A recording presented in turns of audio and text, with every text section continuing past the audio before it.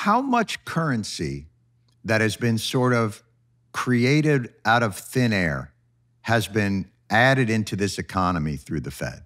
What would you put as a figure? Would it be 6 trillion? Is that too much? It would be, 6 trillion in terms of deposits with the banks and currency.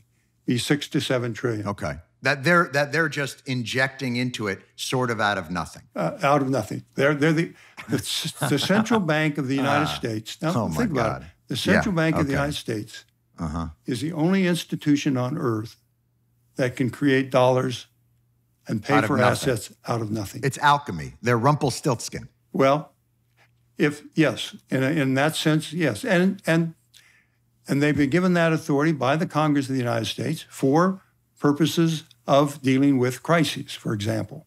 What's to stop us from creating I used to make fun of Paul Krugman for his idea of $1 trillion coin. Now I feel myself saying, hey man, let's just get $10 trillion coins, give one to China, one to Europe. Are we square? Good. And then we start again because this whole thing seems manufactured. Okay, who receives the money?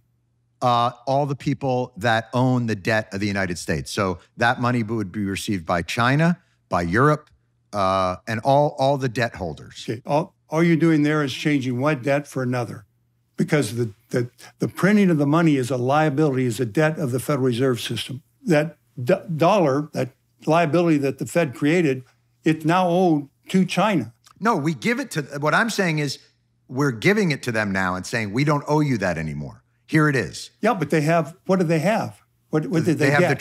They have $1 trillion. $1 trillion of Fed liabilities.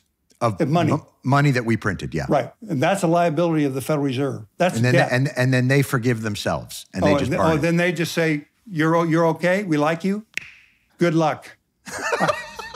I don't think China's in the business of doing us any favors right now, and I don't think Europe is either for that kind of, because why would they take the loss? Why would they take the loss? I guess I'm confused as if we can print money. You just said we're the only. We can buy an asset. Okay. Any asset by printing money.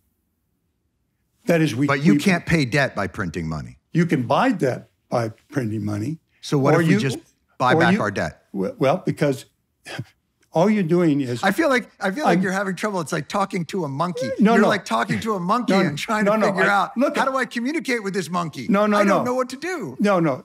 I totally get it's confusing. But remember, creating money, it means that the Federal Reserve creates a liability, debt, to buy debt or buy other assets. Right. Okay, so if they go out and say, well, to China, we want the government debt, and they say, okay, and we say, we'll give you our deposit, our money. That we've printed. Right. China says, fine. What kind of interest are you going to pay me? It's just another form of government debt. Am I making sense? It makes sense in the make-believe world of Conjuring. Like, there is a certain part of this that all feels like a mirage to some extent. Right. So it's, when you think about fundamentals, right? So when I think about the fundamentals of the banking system, it makes sense to me.